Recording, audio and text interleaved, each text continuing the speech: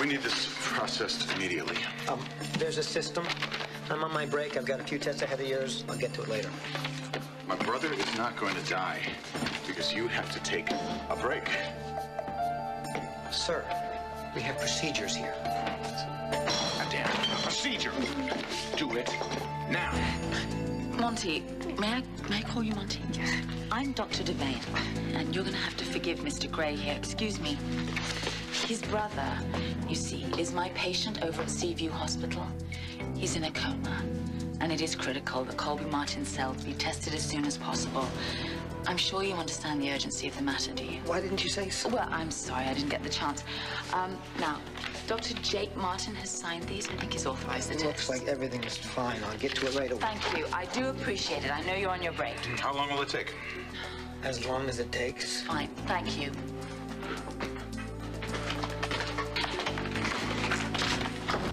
Can I help you? Yes, I'm sure you can. I'm Adam Chandler. Chandler, like, in this wing of the hospital? Yes. Holy moly, this is an honor. Well, the honor is mine. It's people like you that have earned this wing its reputation. Well, I wish everybody had your respect for my work and our work. Well, I hate to interfere in your work, but a reporter from one of my newspapers told me that I should come in and check on your research. Oh, cutting-edge stuff, sir. Yeah, really? I'd love to hear more. You know what? I'm particularly interested in this stem cell therapy. Well, this is a nerve center, sir. That door leads into the room where the stem cell samples are kept in a cryogenically frozen state. Uh-huh. What about the test? Oh, well, this computer, I call it Lucy. Yeah. This is where we keep the personal information on the test cell donors and the stem cell donors. Okay, for example, I just got a stat order. That means a rush, right, to run a DNA test on one of the donors. Now, I'm almost done putting in all the relevant information, and when Lucille processes it, then the testing will begin. That's fantastic. You know, I would love to call one of my reporters and photographer right now, have them come over here. But would that be possible? They wouldn't interfere. They would just observe and ask a couple of questions. So, will my picture be in the paper? Oh, absolutely. Listen, while I'm making the phone call, why don't you go freshen up a bit? You have a little pudding. Oh, I'll be right back. Mr. Chandler, I'm ready for my close-up now. Indeed. Sorry it took so long. Bad hair day. So do I look okay? You look great. Great. So when did the reporter and the photographer get here? Actually, we're going to have to postpone the interview. We are? Yes, they're on a fast-breaking story on the other side of town. The mayor called a press conference to show his appendectomy scar. Dr. Hayward, was there anything you needed? Dr. Hayward and I are catching up here. He's just telling me how valuable what you do here is. He is? Yes. Absolutely. Well, didn't you tell me that this was just a storage facility, Dr. Hayward? Oh, but it's an art, the way you keep all of those things right at the right temperature. More of a science, actually. Or business, with very anxious clients. So if you gentlemen will excuse me for a second, I need to, get a sample out to a messenger. I'll wait if you don't mind. I have a few more questions I'd like to ask you about procedure. No problem.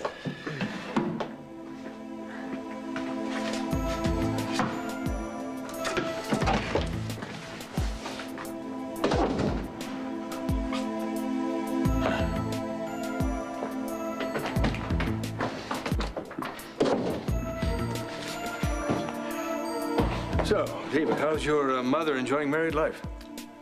Oh, Vanessa's busy spending Palmer's money just as fast as she can get her hooves on his credit cards. Okay, I'm done. So, what else did you want to know, Mr. Chandler? Monty? Sorry, I'm on my break. I'm Liza Colby Chandler. Yeah. Yeah, good morning. Oh, thank you for agreeing to meet me. You own a TV station, don't you? Yes, I do. And I understand you were the lab technician that was responsible for my daughter's stem cells being transferred to Seaview Hospital. That's what we do here at the Stem Cell Lab. In fact, I'm sure a lot of your viewers would be very interested in just how things work here. Yeah? Actually, I'm very curious as to why David Hayward's name was the doctor that authorized the transfer. Dr. Hayward was the doctor of record. Actually, the doctor of record was Jake Martin. Oh. Well, many doctors often are involved with many cases. In fact, I can remember one case when... Oh, I bet you can. I just want to know why David Hayward's name was on the transfer paper. I would assume that he decided to do a rush job.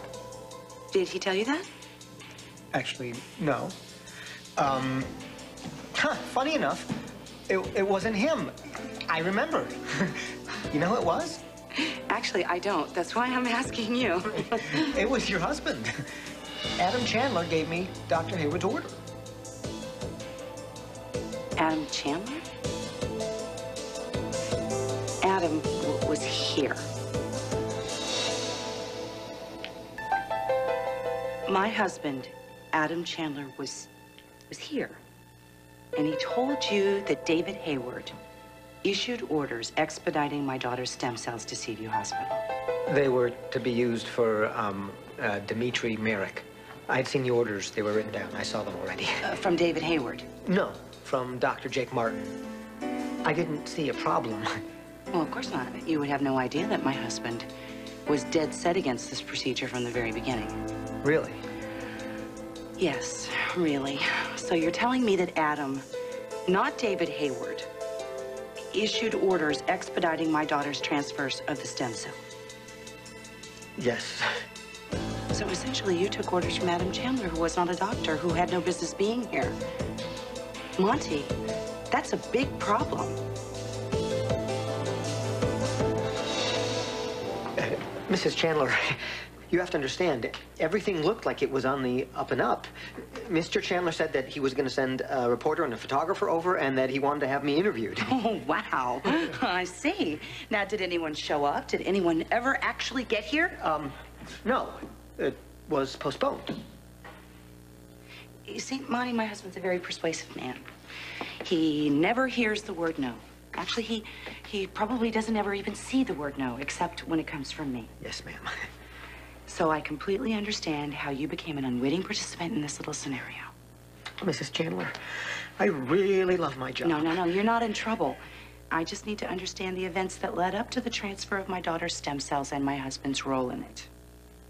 Well, you know, this is the Chandler wing. No, I know that, and he's quite proud of that. In fact, he's very hands-on. I'm sure he wanted to know all about how this lab works, didn't he? Yeah, he was very interested. But I should really get back to it now, so if you'll excuse me. I'll tell you what.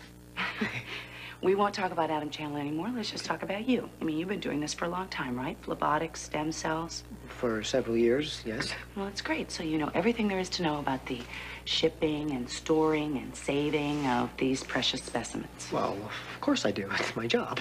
Great. So why don't you tell me, in all the years you've worked here and in all the other labs, how many parents have you met of stem cell donors? Parents? Yes, just how many? 5, 10? I can't say. That many? No, I've never met any before, actually, until Mr. Chandler, but I didn't know that he was Colby Martin's father. Are we done? Actually, I have a few more questions, Monty, and then I'll have everything I need. Let's get back to David Hayward.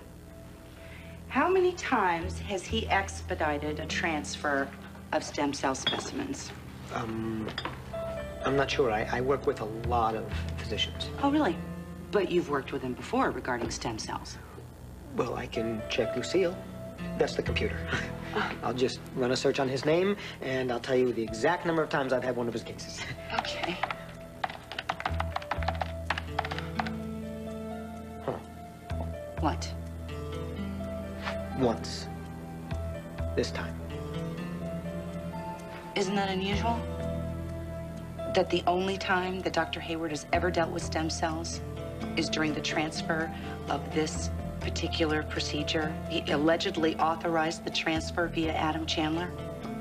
Well, when you put it that way, does sound unusual. Okay, Monty, this is terribly important. I need to know everything that happened from the moment that my husband walked in the door. Everything that you told him about stem cells, including their testing, any procedures for shipping, anything that you might think of, including directions to the men's room. Okay. Okay. Okay. Okay. I was sitting at my desk, and I was sitting here, and I was eating some chocolate pudding, and then the door opened, and I looked up, and there was Adam Chandler. Mm-hmm. Continue.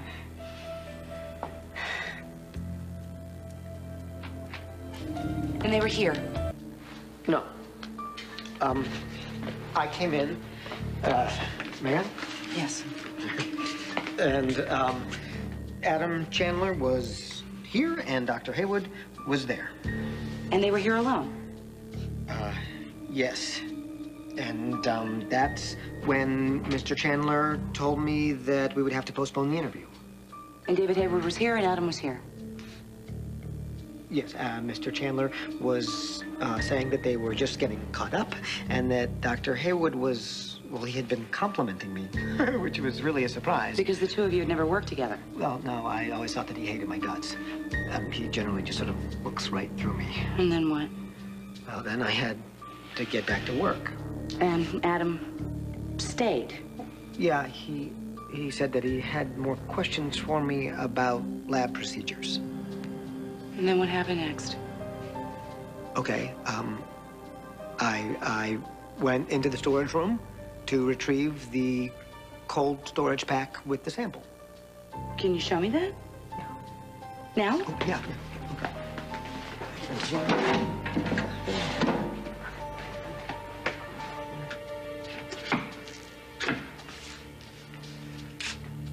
And what were Adam and Dr. Hayward doing while you were doing this? I think they were chatting. About what? I really wasn't paying that much attention.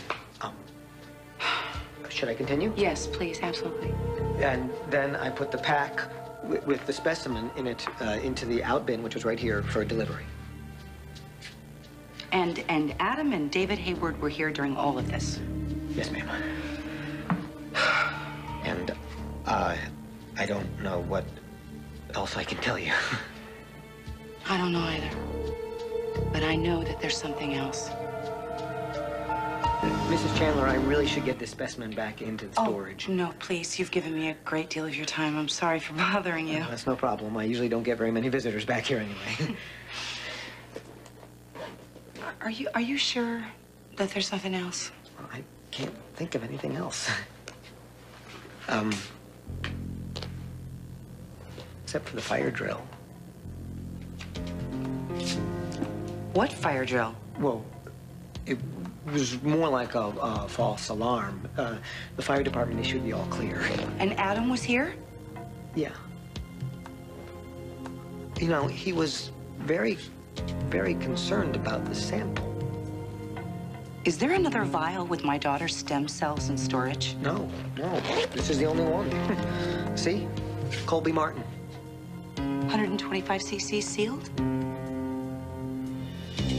That would mean that it's completely full. Monty, how can that be? When you use some of it for Dimitri Merrick.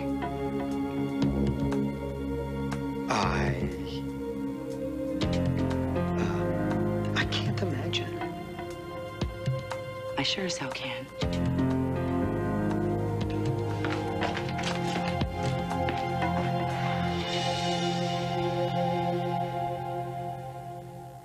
Stay tuned for scenes from the next All My Children.